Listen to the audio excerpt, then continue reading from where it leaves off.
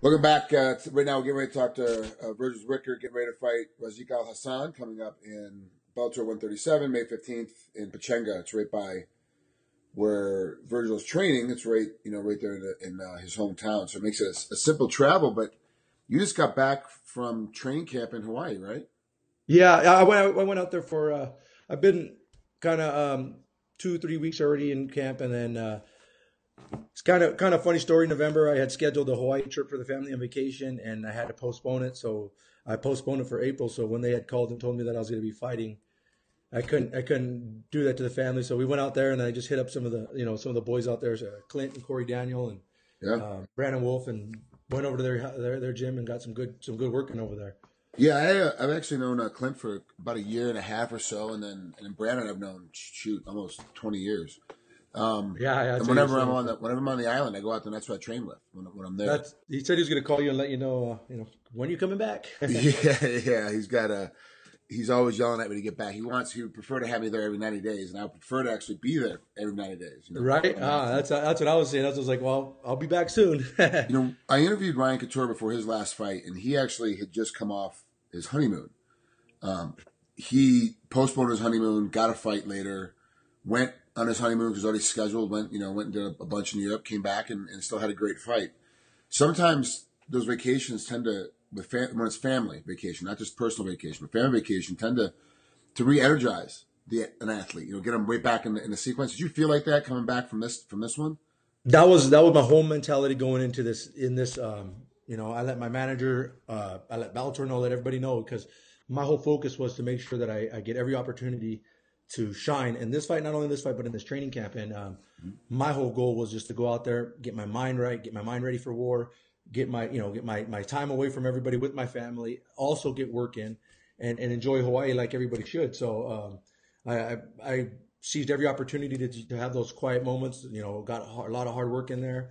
At the same time, got to swim with some whales and dolphins, and enjoy the beach out there and that water, man. I mean, I loved it. I loved it. I had my whole focus was to make sure mentally, that's what my whole goal was going out there, was to get my mind focused for this fight. Where did you stay when you were in Oahu? Ko'olina. Okay, all right. And Ko'olina, I got a timeshare out there. Yeah, it's a little less. It's touristy, but not super touristy. So it's not not going to have spring breakers running up and down the hallway. At 2 a.m, keeping you up and keeping the kids up and all that. So it's actually a pretty nice spot, but you still had to fight that Hawaii traffic to get over to Brandon's place. Getting over to HQ takes a little bit. Did it take about 45 minutes, half hour, 45 minutes? 30, 45 minutes, exactly. Yeah. Exactly. And it was actually great. The where I was at in the timeshare place that I have, there was that lot tournament golf champion, the ladies championship going on. So Yeah. it was awesome to be able to see some of these athletes. There wasn't at all touristy, which was good, because I was able to still, have those times set away from my family, and at the same time have my training thing. And I was still on my time zone, so I was waking up 4:30, 5 o'clock over there and hitting the gym really hard. And it was definitely good for me to stay on my zone, because by the time 8, 9 o'clock, that place is going off with people swimming and going. It gets busier during the day. So I seized the opportunity to keep my mind and my body zoned into my time zone, so I could do that. But yeah, I definitely hit that traffic every blue moon. It's crazy, huh? Yeah. It's worse than LA. Actually, it's amazing when you get out there. And everybody, the highest speed they're going is freaking 60 miles an hour. Over here, we're 80, 90 miles it's an funny hour. because their maximum speed limit, I think, is 60 miles an hour. Yeah. And a lot of times you're on the freeway and you're happy as hell if you can just hit maximum speed. Right. I'm right, doing 60. I'm exactly. doing great, because most of the times it's even in, a lot of times late at night even, it's still traffic. And Yeah, you're it's stuck. bad, and I was kind of blown away. That was the first time I've been in Oahu, so I was definitely tripped out that the traffic was so bad over there. Well, let's talk about Al Hassan, we got coming up here next. Your last 3 fights have been really tough. You lost to Vassal, you had a draw with Alexander, and you beat Alexander in a narrow, thin split decision. So it's like you haven't had an easy fight your last 3 fights. Every train camp, you've had to get tougher and tougher and go harder and harder because you knew what's coming up next. What was this training camp like getting ready for Al Hassan? Was it the same as it was trying to get ready for Alexander the second time, or has it changed again? No, for this one, they gave me a little bit more. I definitely was going with this one, and I'm still right in the middle of camp, and also got I'm starting to, peak and get everything going. My striking coach just got back in town from Belgium, so I'm definitely mentally focused, really on stride right now. I just got to fine tune some techniques, and I just want to have fun. I know Razak is definitely coming off of a 2-year layout, but that's, for me, that's 2 years of hard work he's been putting in the gym. I don't know why he stepped away for so long, but my whole goal is going there, have a lot of fun. It's in my back town, my hometown, not my hometown, but where I live in Temecula, and I want to put on a show for my cousins, my family, my friends, and all the fans out there, because that's one thing that I definitely want to take away from every fight, no matter what it is going in there, putting on a great show, having fun, and do what I love to do, which is fight, and hopefully it'll go my way, which I pretty much plan it to be.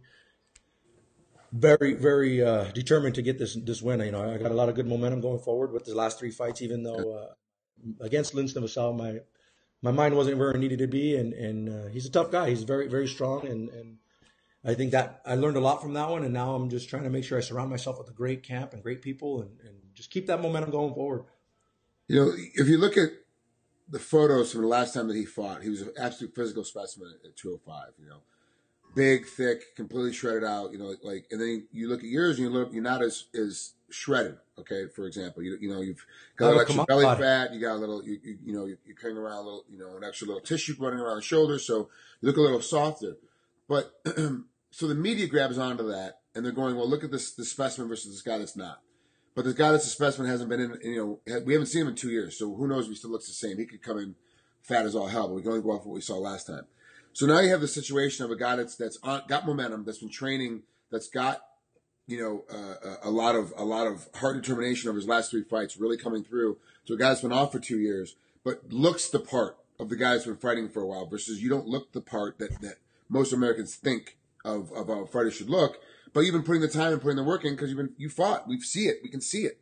On Spike TV. We've watched it on Spike TV. We've seen these things happen. Does that sometimes frustrate you that when you come in that it becomes so superficial that it becomes more about the look of how you look rather than how you actually perform sometimes? Even I know it happens a lot with the women, but it's now starting to happen a lot more with the men. That the casual fan, and then of course a lot of journalists are grabbing onto that because it's going to get their article read more is by putting that sensationalism out there. Does that frustrate you at all? Like, look, I'm putting work in. This is just what I look like, and you guys can't go off my body type. Yeah, that's pretty much it. I'm from the reservation, so I was born and raised off of commodity and government food. So I also love food. I always tell my family that I'm USDA approved, which is straight commodity can. And I love that.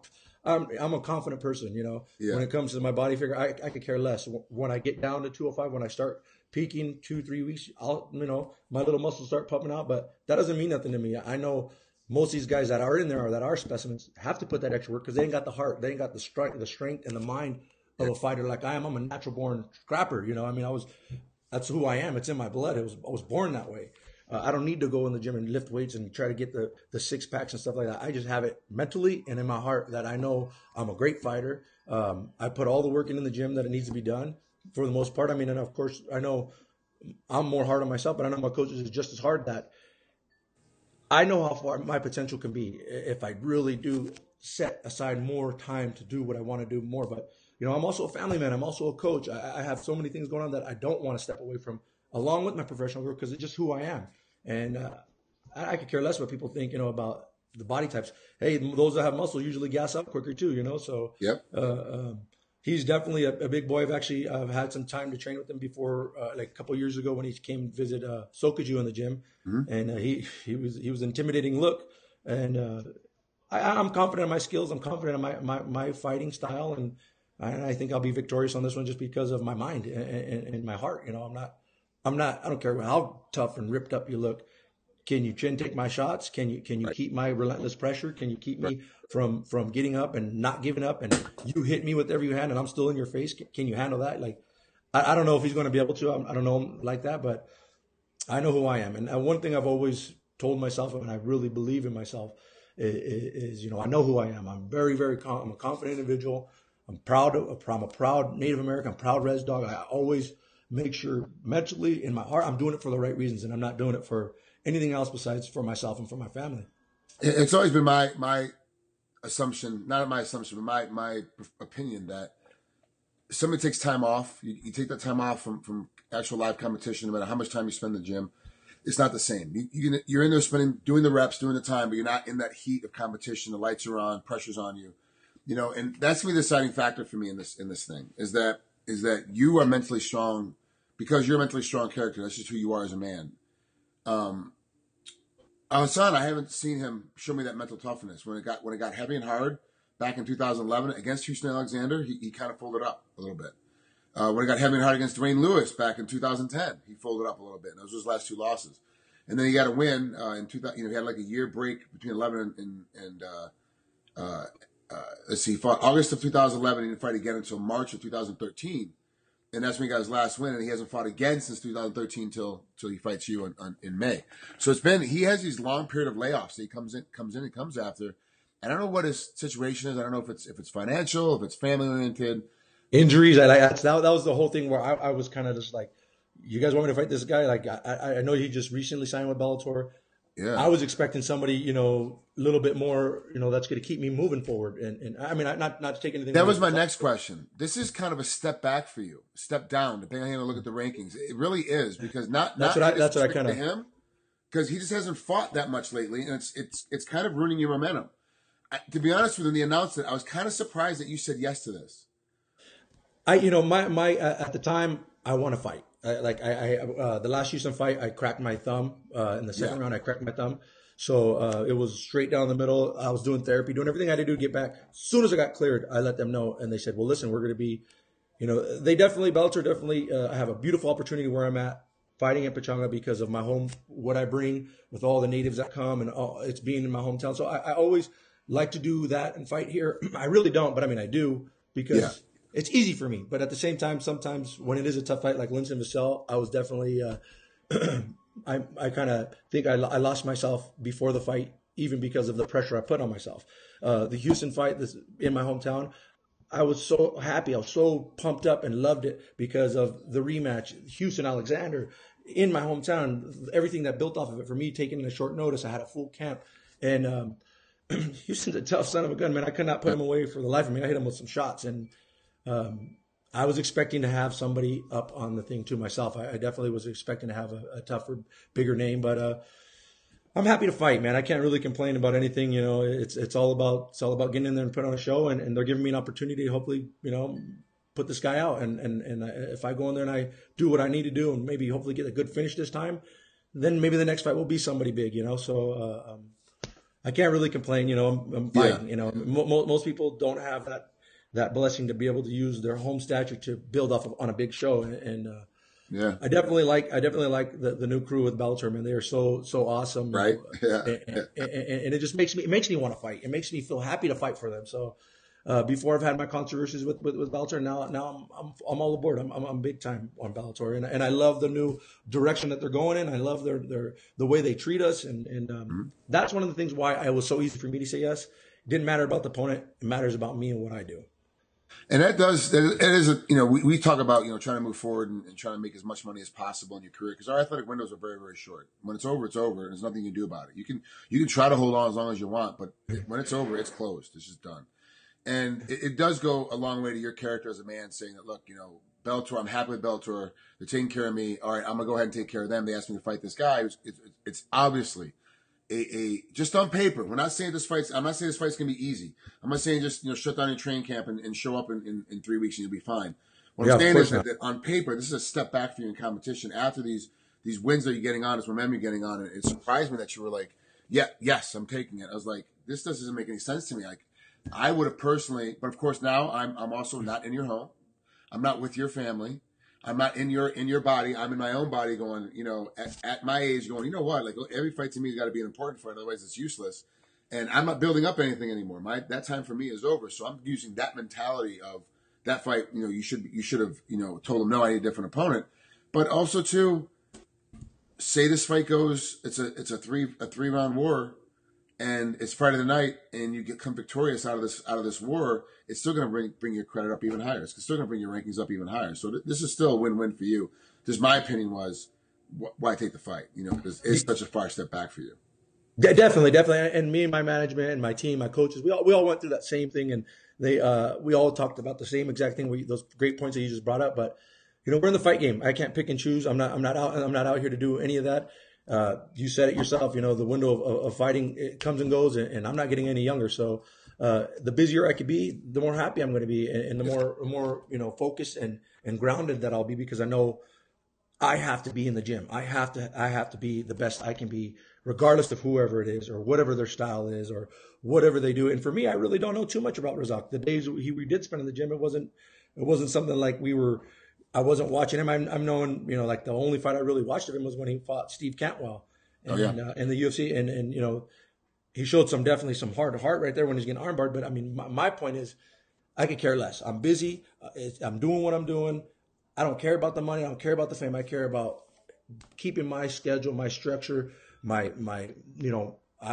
first and foremost, I'm a coach with the youth out here with football, basketball. So I always want to make sure that they see something on the reservations, that they see somebody and something that's doing something with themselves instead of just hanging out and fighting and trying to take pictures and be glamorous. I could care less. I want to be able to go in there, stay busy, getting paid the same regardless of who it is, So I got to show up. I got to put them out, and I'm hoping that this is going to be the opportunity for me to finally get a finish.